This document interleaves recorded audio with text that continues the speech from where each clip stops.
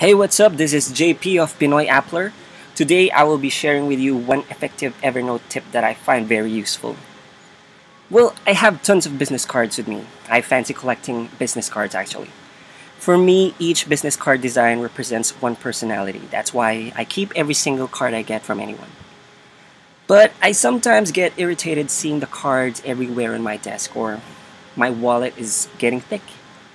With this, let me share with you a tip that will help you organize business cards using Evernote. Convert them into a digital business card. That's it.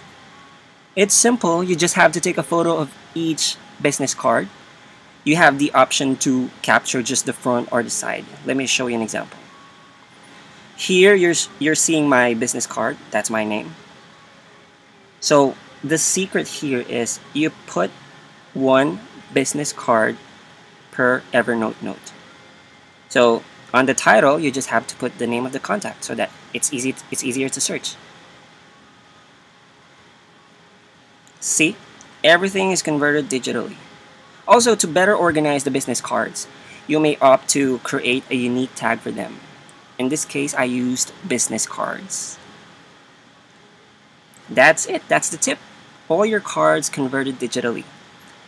You can access them anytime, anywhere, using just your phone or iPad or the web. Thanks for watching.